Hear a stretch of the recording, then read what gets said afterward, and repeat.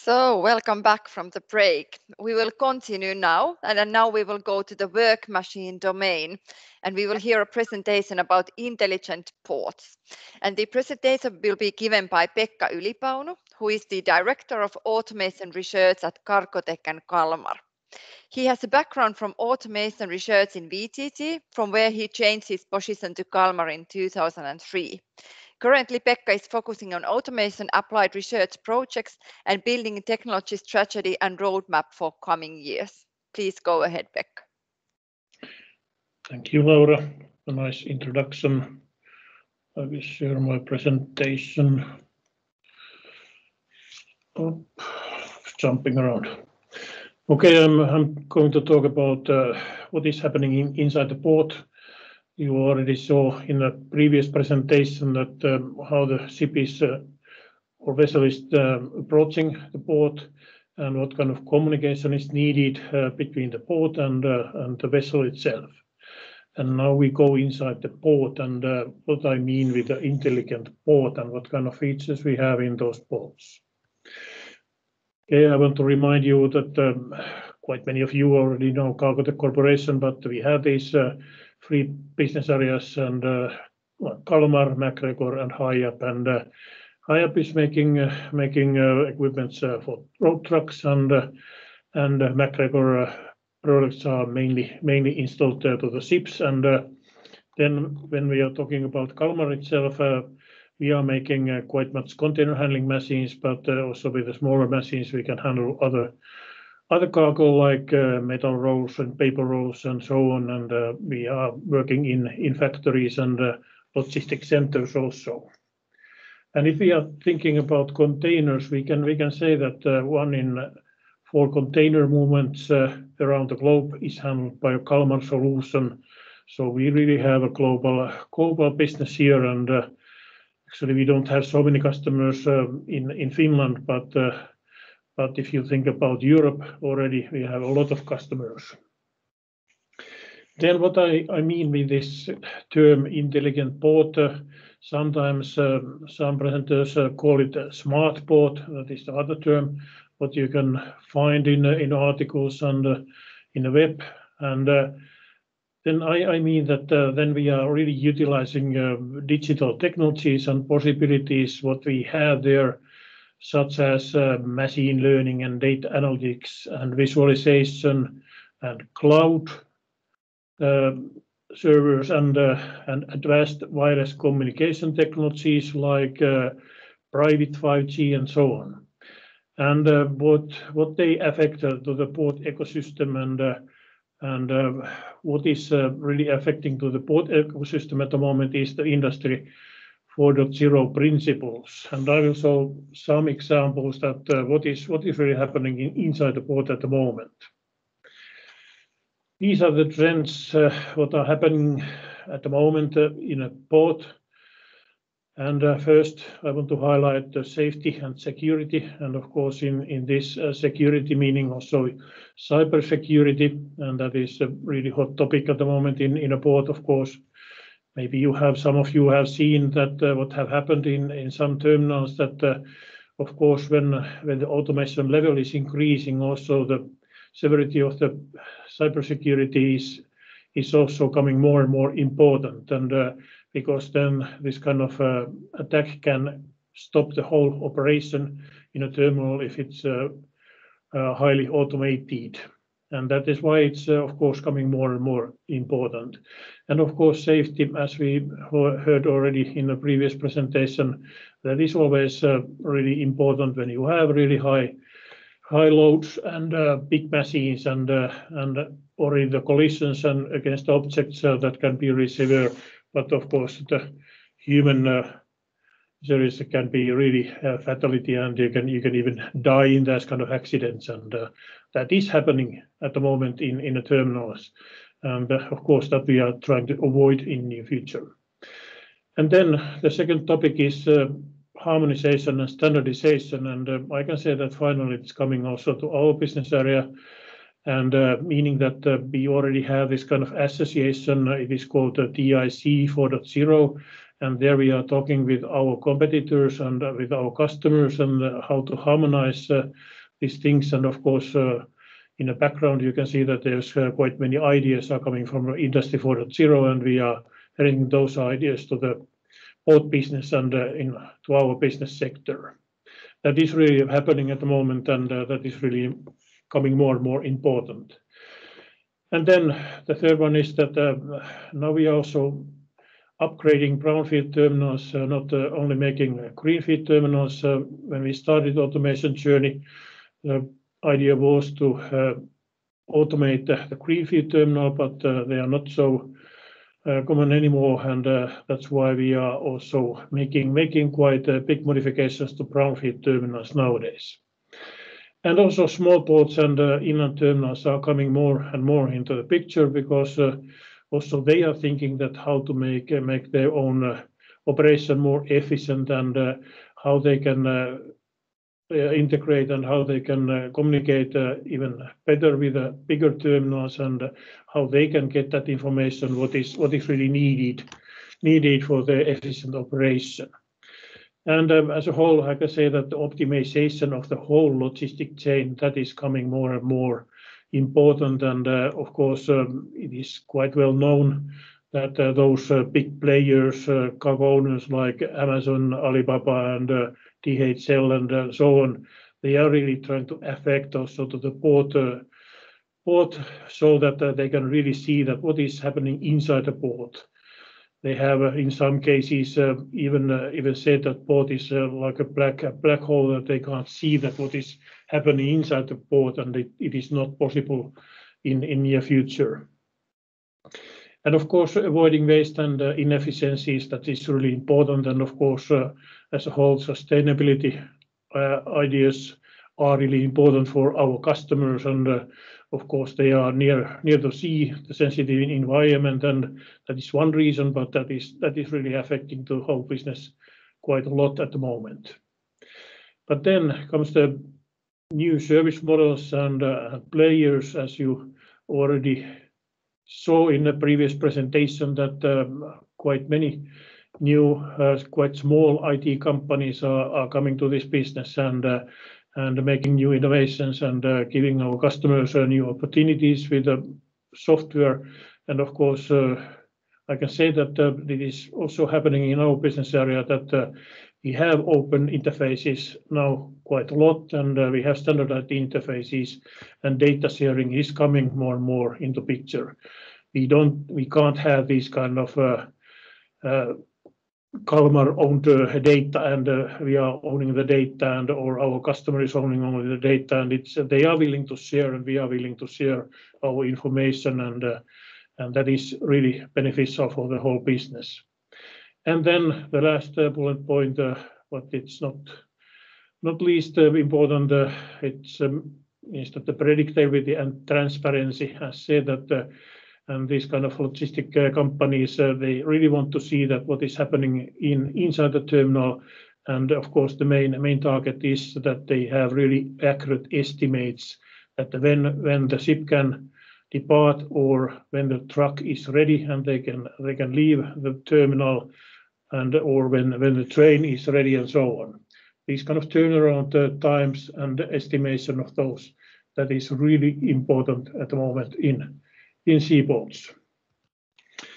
And I want to highlight this picture, and of course this kind of seaport is really multi-stakeholder environment, and you have, for example, on top of this picture you can see those port stakeholders, and what we see for our customers, like port authorities, terminal operators normally, and shipping lines, cargo owners. That is coming more and more picture.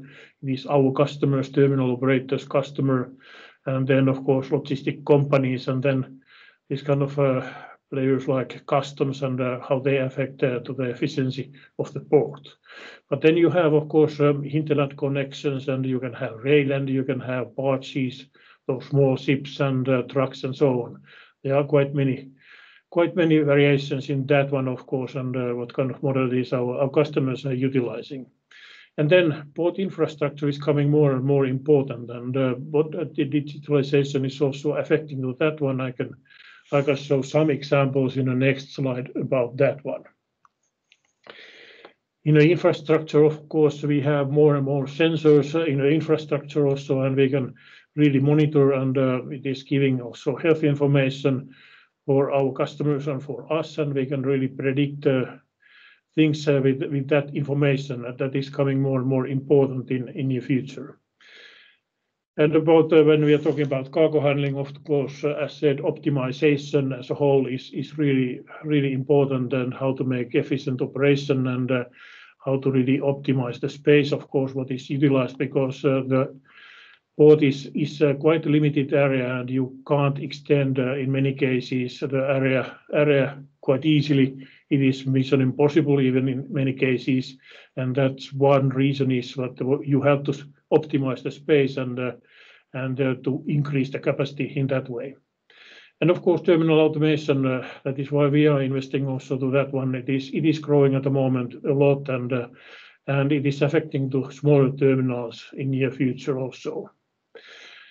And then if we go to customs and collection, data collection, of course, this information sharing is more and more important, and that you have right data, you have it right time, and you can really make your decisions accordingly, and you can utilize that data and make your own process more efficient. And about safety and security, I said that of course access control is really important, and if you open this kind of hazardous areas gate, for example, you are stopping the operation, and you have to detect the people who are working inside the area and what they are doing, and they are doing the right things, and they are not going to wrong areas and so on. There are many cases what you can utilize this kind of control systems, what we are, for example, doing at the moment. So it's meaning that the early warning systems are really important, and you are avoiding the accidents what can happen in this kind of terminal area.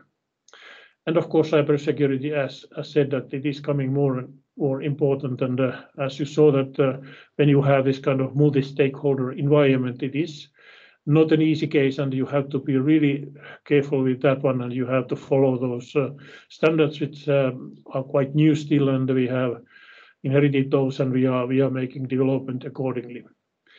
And of course, energy and environment things, how to reduce energy consumption, and how you can monitor environmental impact, and how you show it to stakeholders, and that is also really important for our customers.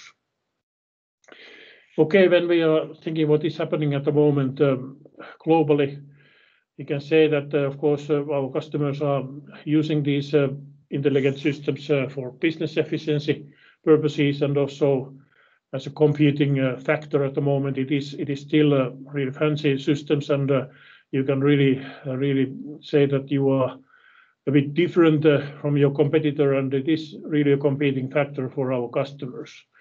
And if you think about ports and terminals, then of course number ones are Singapore and Port of Rotterdam, and they are really leading the technology at the moment. And if you want to see really advanced sea terminal or seaport, you can look those terminal pages, web pages, and you can see what they are really doing. They have so many projects ongoing at the moment, and quite many Finnish companies are also participating to those projects already. But then, of course, if you think about North Sea area, Antwerp and Hamburg, they are following, and they are really following those Industry 4.0 ideas, and they are making these kind of labs all over Europe area, and they are really testing the ideas all the time, and there's still room for innovations. So terminal operation and port call, they are two entry points where you can start your digitalization journey, and there are quite many options already available in those two areas. Okay, this is my last slide, and if we talk about research, it is needed both from the strategic perspective and within solution level innovations. So I want to highlight there is a lot of room to innovations still in port business. Thank you. Thank you, Pekka. And this was also a very pleasant statement for the research participants here that the research is still needed. And you have already some questions or comments in the chat. So if you can please then continue the discussion there while we will continue. Yeah, thank you. Okay, and so we will continue the program with now going to the road traffic domain, and we will have a presentation titled Road Towards Automation. And the presentation will be given by Eetu Pilli-Sihvola, who is the head of analysis, trials and research at the Finnish Transport and Communications Agency Traficom. He has previously worked at the agency as an expert on automated driving and ITS, and he was involved in creating the first Finnish roadmap on automated mobility at the Ministry of Transport and Communications in 2015. So, Eetu, please go ahead. Thank you, Laura. And I will briefly brief you on what the road towards automation looks like in road traffic, road transport, maybe a bit from the public authority point of view, but also touching on some general issues. When you talk about the state of the art of automation in road transport, the focus is typically on controlling the vehicles. But there are still also other tasks that are being handled manually that could perhaps benefit from some level of automation. So this is a picture from China. There is a bus shouter or a bus yeller who is extending his or her hand from the middle window of the bus. So every time the bus leaves a stop or makes a turn in a crowded intersection, the bus yeller yells that the bus is leaving, the bus is turning. So I think this is on the simpler side of things that you could automate in road traffic, but the control issues are a bit more challenging. On just the basic foundations, the levels of automation that are used, developed originally by the SAE International, the big takeaway I think from this this description of the levels is that when it's blue, when the systems are blue, up to level 2, human is responsible in the end, responsible for everything and for the safe control of the vehicle. And then when you see green from level 3 upwards, then the system is in control and responsible. And current systems that you can buy from the store are still level 2 systems. And the kind of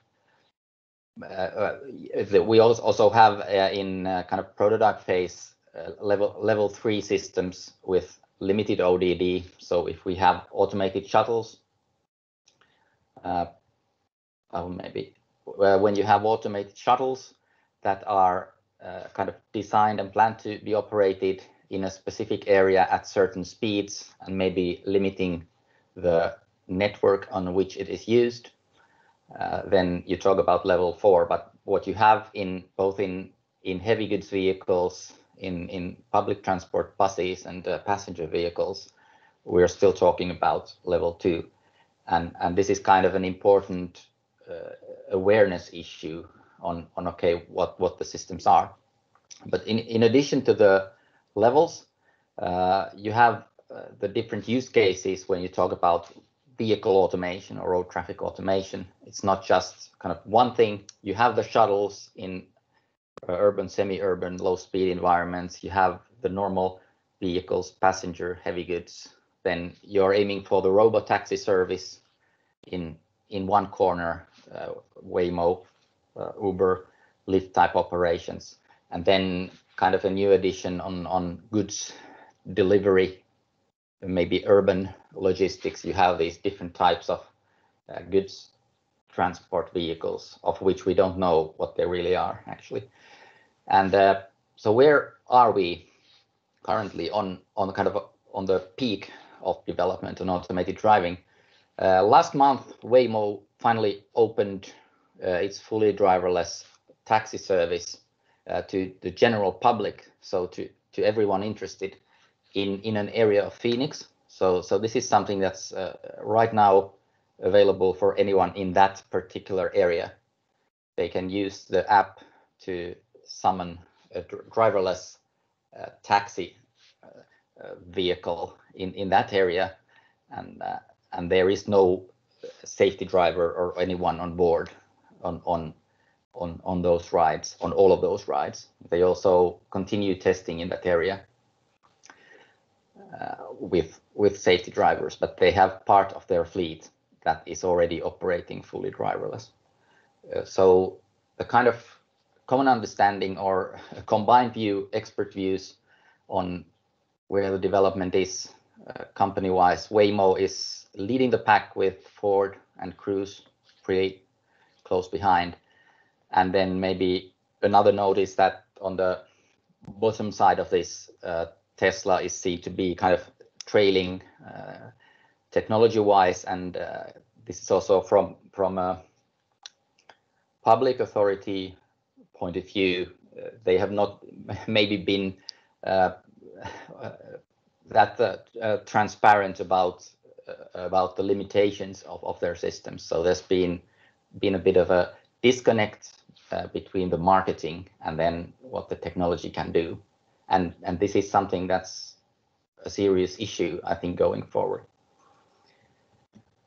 Okay, so from last year, there was kind of a reality check year on automated vehicle hype cycles, and the kind of managers of the leading companies developing the solutions acknowledged that, okay, this is really hard, and the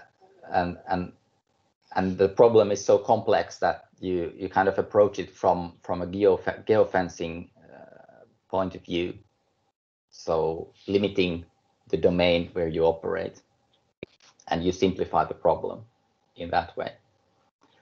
And in Finland, we've had a lot of focus on testing in winter conditions, VTT, National Land Survey, Metropolia, and Sensible 4, very visible, and Roboride lately in the Tampere region on the shuttle solutions and the technology to kind of operate automated vehicles safely in challenging conditions.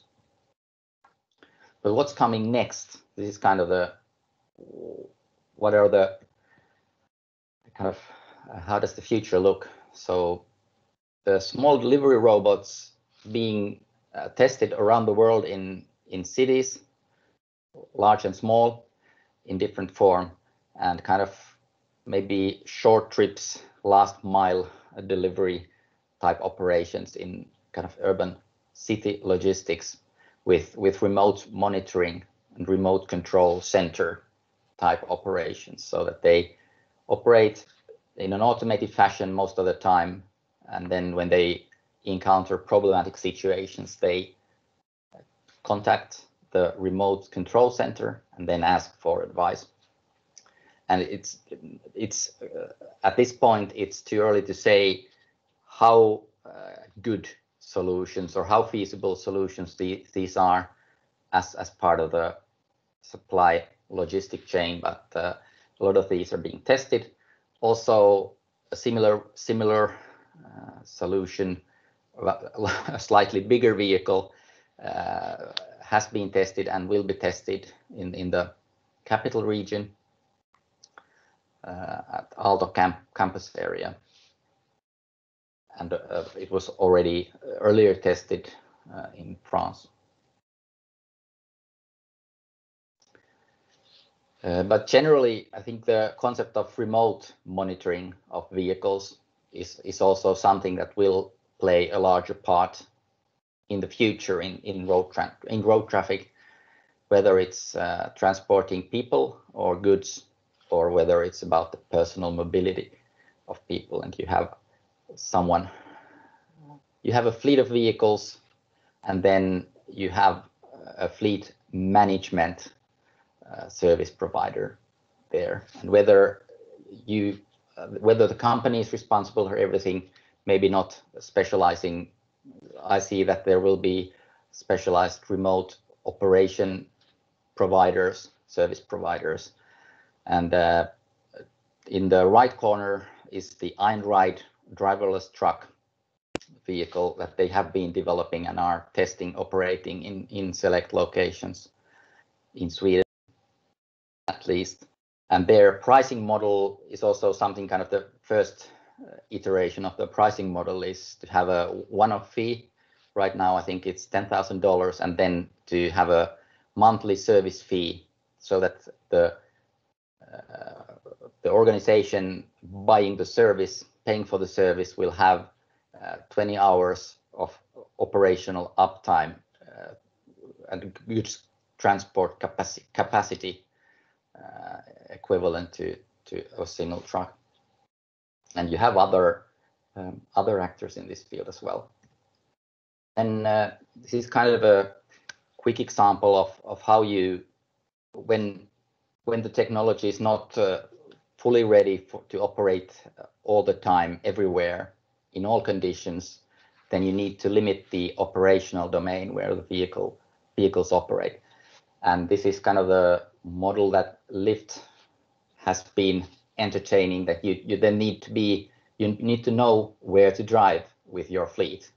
In this case, if you want to provide a taxi service with driverless vehicles, so you need to select low-speed roads, streets where there are no bike lanes within the roads, and that there are no difficult intersections, so that you, for example, don't need to turn left in 4-way or more way intersections too many times. So right turn only type of logic, maybe that's popular in logistics in big cities.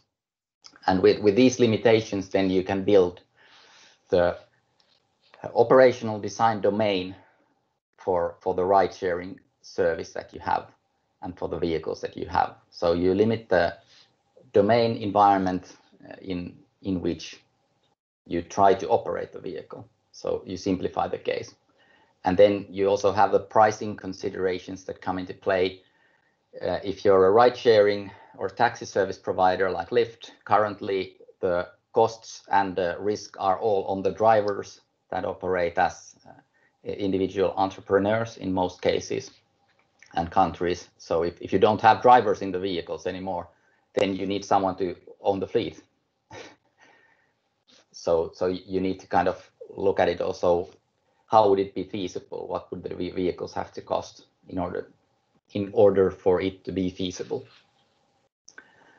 Last year, there was an update on the EarthTrack roadmaps for different types of use cases.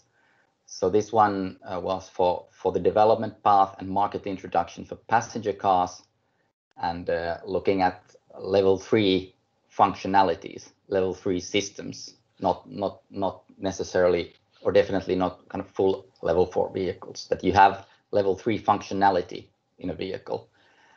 If you talk about passenger cars, and highway autopilot, including highway convoying or platooning things.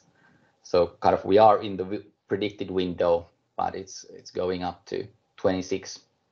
This was the estimate from last year. And a similar system in an urban suburban setting is seen as a little later. So the highway autopilot would be the next system to launch. For urban mobility vehicles, a larger window, so up to 2030. But as the window shows, we have kind of limited operations, and maybe some, you could argue that already available in the market, but with quite limited ODD still. But we are kind of already in the window, and this kind of matches we have seen. So then what's important? The Finnish Ministry of Transport and Communications hosted a high-level meeting on connected and automated driving last month virtually, and the kind of three pillars that are seen and were seen by the participants as important to focus on in the future were human centricity, enhanced data sharing, and also a holistic regulatory framework. And from these topics, I think on the human centricity side, there is a need to focus on the transparency of the systems that are developed so that you can build trust in people, also industry, and you can kind of build, increase awareness among general public on what the technology does and what it doesn't do, and also to show how it contributes to safety and other societal goals that we're aiming with the use of automation. Also, the importance of international cooperation with regard to the regulatory framework. So the work at the UNECE, both on road traffic rules and vehicle regulations, and kind of synchronizing this with, for example, the CCAM platform work led by the European Commission. On the trust issue, this was just something kind of, okay, the situation is a bit different depending on where you look at it. Chinese are quite trustful of self-driving technology, probably because the society around and the solutions already in place are a bit different than maybe in Europe and in the US. But there's not that much technology resistance or fear as in maybe in some other countries. So there's a lot of work to do there. On the regulatory developments, maybe I will bring up the recent release of the report on the ethics of connected automated vehicles that was developed by an independent expert group led or coordinated by the Commission, of course, that introduces recommendations on going forward with automated vehicles, both for industry and other stakeholders. So clear, as mentioned before, very important to demonstrate that the vehicles are safe and they reduce the risk of accidents, promoting inherently safe design and a culture of responsibility. Transparency, both on how algorithmic decisions are made by the vehicle systems and what is involved in the data collection aspects.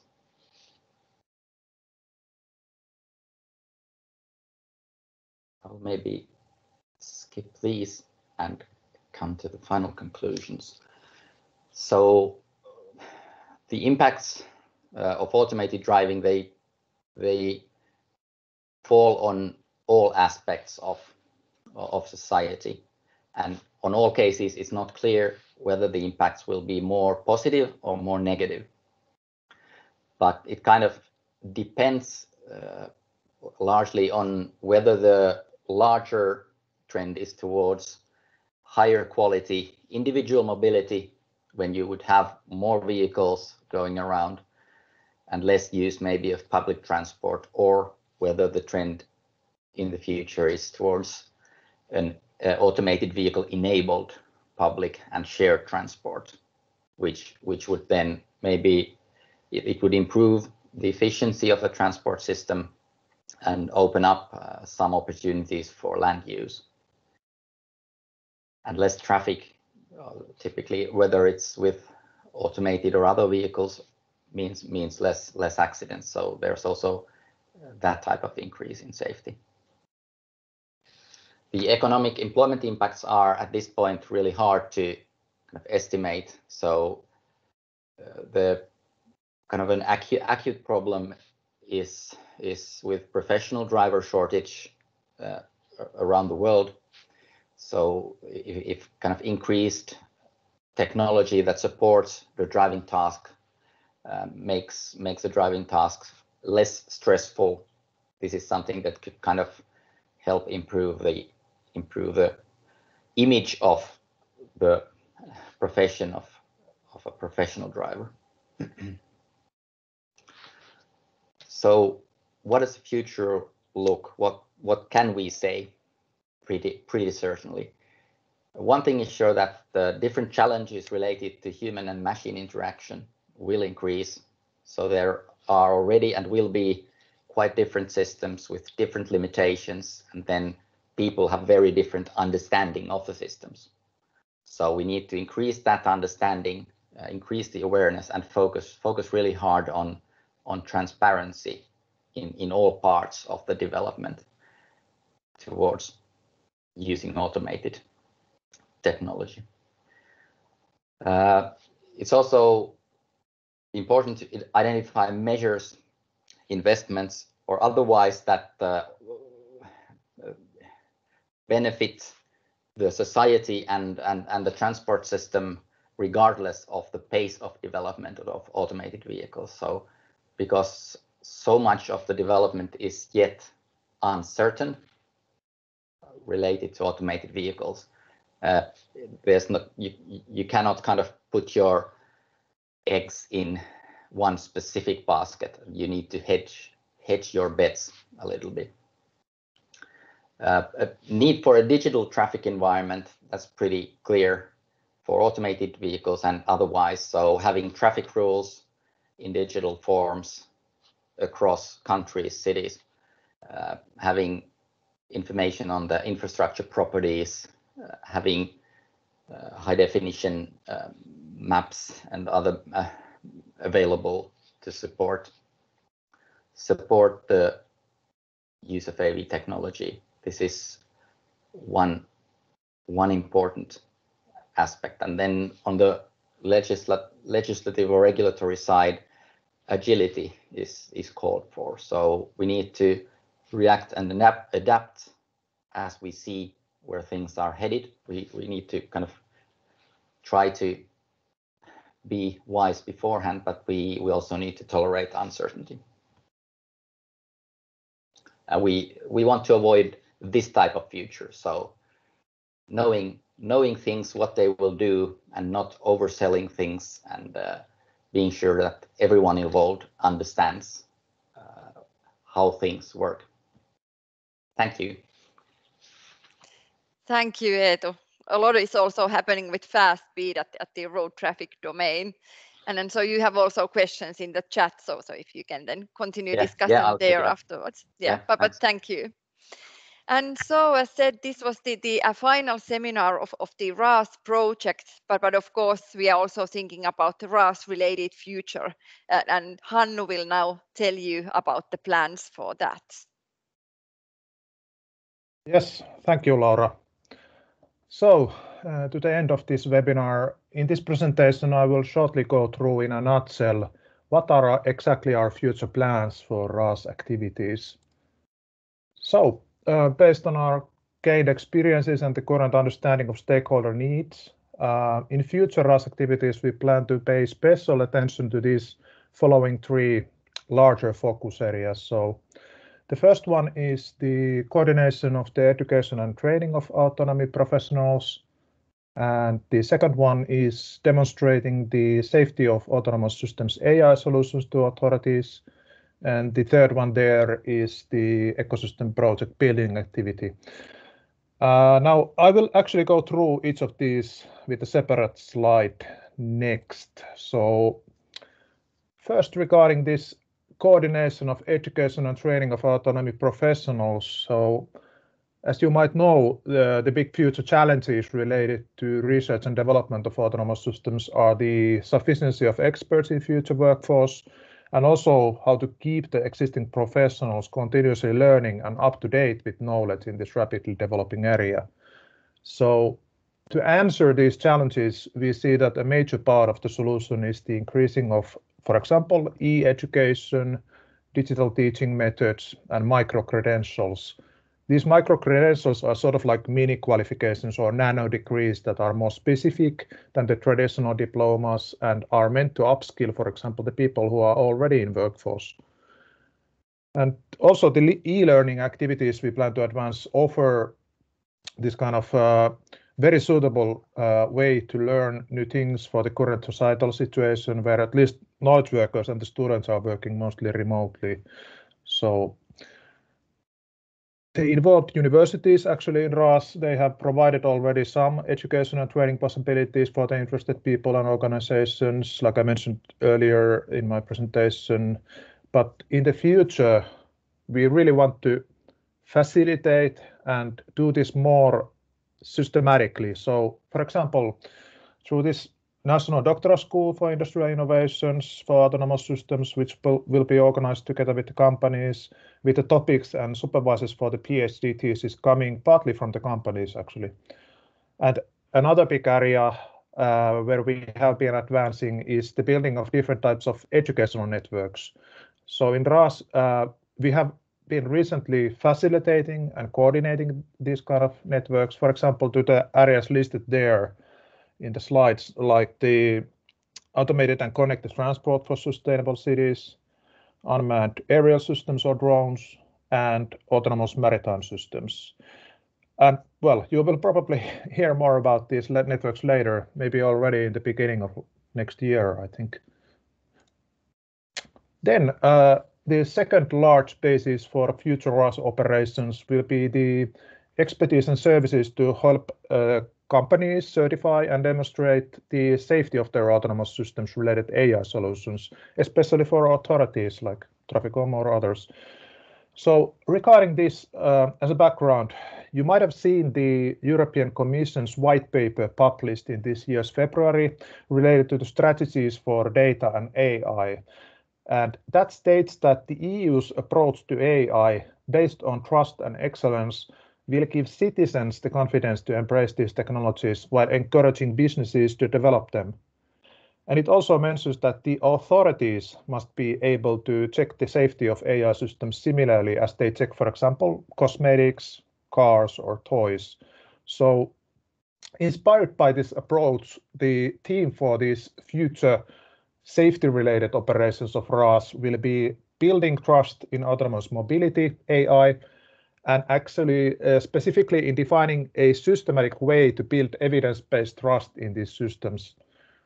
And here we will have a special focus in simulation-based verification, validation, and qualification to be conducted before going into the real-world test settings, or it can be then done in a hybrid combined way with virtual and physical tests simultaneously. So that's another option as well. But all this aims at making sure that the systems are really safe and secure before allowing them to operate in environments where the people or the properties may be in danger.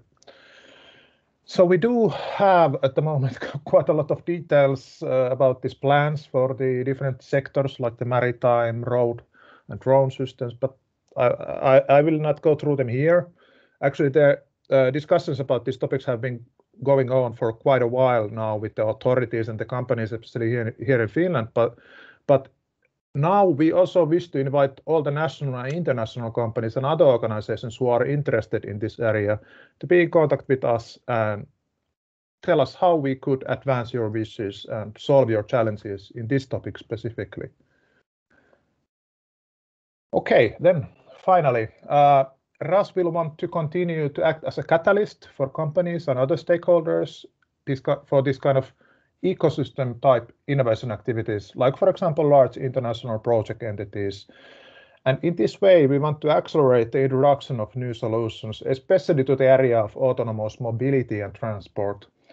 So basically, what this means is that RAAS aims to carry on to support the building of research and business ecosystem projects together with our current and also the new partners who we definitely welcome happily to interact with us. And now, well, a big challenge here of course, related to this is obviously the current situation with COVID-19 in the society. So we cannot meet face to face to brainstorm new things and have these kind of fruitful workshops. But yeah, well, actually we have quite good facilitation methods and tools for different types of online workshopping as well, with this kind of inspiring service design approach for the participants. So just be in contact if you are interested in that. And in this ecosystem building activity, it can be said that the earlier described RAAS organizational structure that I showed in the first presentation, that will continue to live on and as an existing network. And it's actually quite good that now we have ramped up this network and the processes, and they can be really efficiently utilized in the preparation of these types of new project concepts and consortiums, and also larger ecosystems. Then the final point there, that refers to the idea that one clear area where we want to focus our efforts in this ecosystem building activity in the future will be these systemic business, legal and operational transformations which are brought by the different levels of autonomy. We see that these kind of topics are really good starting point for new projects in different focus domains instead of just focusing narrowly on some specific, for example, technical topic. So that's it actually. To the end of this presentation, I just want to yet mention that if you are interested in joining this work that we plan to do and you want to be part of creating the future of autonomy solutions through RAAS, just be in touch. And well, thank you everyone for listening. Stay healthy, stay safe. That's it on my behalf. So over to you, Laura, for the final words. Okay, thank you, Hannu. So I really hope that then in the coming years we will meet many times still in similar events with the future actions then. But yes, as said, so with this we will now end the final seminar of the RAAS projects, and I want to thank all the speakers and all the participants for the active discussion also in the chat and participation on the event here. And as said, so all the presentations and recordings will then be distributed to all you who have registered to the event afterwards. But so with this, so thank you everyone and take care, and hopefully we will see in the future again. Thank you and bye bye.